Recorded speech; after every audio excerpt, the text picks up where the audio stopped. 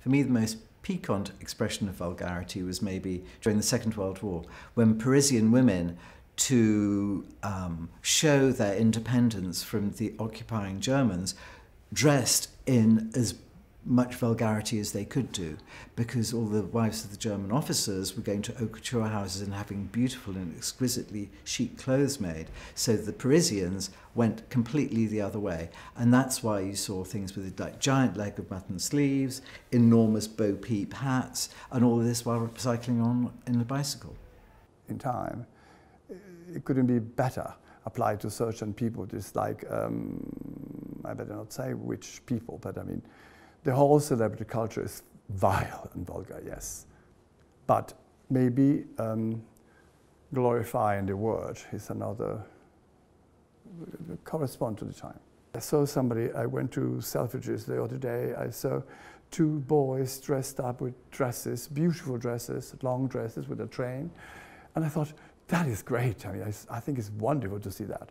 That is a new beginnings of the children nowadays. I mean, I'm so sick of this, the uniform, but that it was. I was really shocked. I went to Selfridges to see something else, but I was surprised that the boy was selling his those dresses, dressed up beautifully. He's a designer from school somewhere. I don't remember where. And that really gave me an incredible idea that the future is going to be fantastic if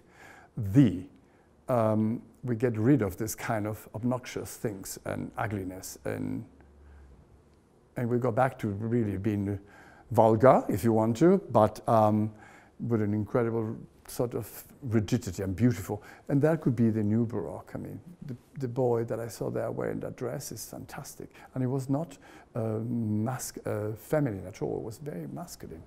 I think it's also something which has been there always.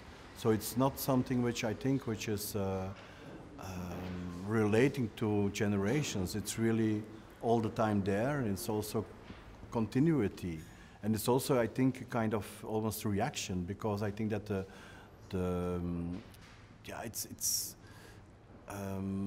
it's typical also in fashion that sometimes you see something and you think, oh, it's really not beautiful, but then it becomes fashion, then suddenly it has a kind of beauty. So that's also this continuation, these changements in fashion, which is, I think, very important for fashion.